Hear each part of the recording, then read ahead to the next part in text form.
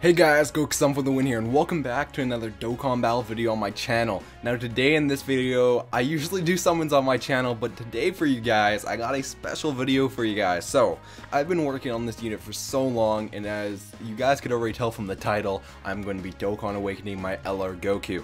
Now, oh my god, this grind has been so hard, so many medals. This is mine right now. I'm gonna summarize him just so you guys could check him out. So he is max super attack, he is max level and everything, and I've got the medal. So let me go ahead and get to the Dokkan Awakening page. So guys, here we are, and as you can see, 777 medals. I almost don't want to do this because so much medals, so much pain, so much dragon stones were spent just for this LR Goku, but I have wanted this unit ever since I found out he was a thing in JP.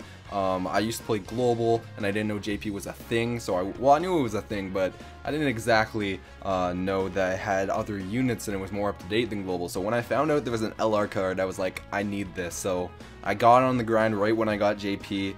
As soon as I can, at least, because those Super Strike units, those are even harder to grind than LR Goku, I would say. Like, the stage is kind of easy once you get in the rhythm, but to get those Super Strike cards, god damn, it is hard. But anyways, it is time to awaken my LR Goku, guys.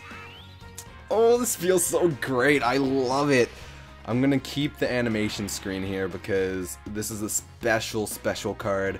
Oh my god, there it is. It's like getting a special card from a rare summon or something, but LR Goku. Let's go ahead and get this guy max level. Now, I wasn't really prepared exactly to level this guy up. I probably should have done that before the video, but I definitely was waiting to use these turtle shells on this man because it's gonna take a lot of EXP to get him up to level 150. I know most people, when they first try to max this man out, they don't max him up to max level, but here we go. 105 levels, damn, that's actually a lot. I wish I had a little more turtle shells. I probably should have grinded a little more just for this.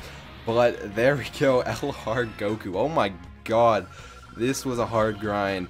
Probably the hardest grind yet. The next harder grind to do is get this guy up to level 20 super attack. And I don't know exactly. I'm pretty sure you could keep using Super Saiyan Gokus, which I haven't grinded anymore yet because I need to get a few more medals and everything. I gotta start grinding those back up again because I'm pretty much out of Popos and I have like 0 training items left, as you guys can see here. Like, I have 8 Z swords left. That's horrible. And as you can see, just going down here, we got 3 boots. Yeah, there's like very little tech type training items left in my inventory. So once I get those, we'll get up to I'll get him up to max super attack. But until then, I'll have to wait. But anyways, guys, I hope you guys enjoyed this video. If you guys enjoyed this video, go ahead and tell me if you guys are grinding LR Goku, if you even have him. I know this card is very hard to get, and I just can't get over this art.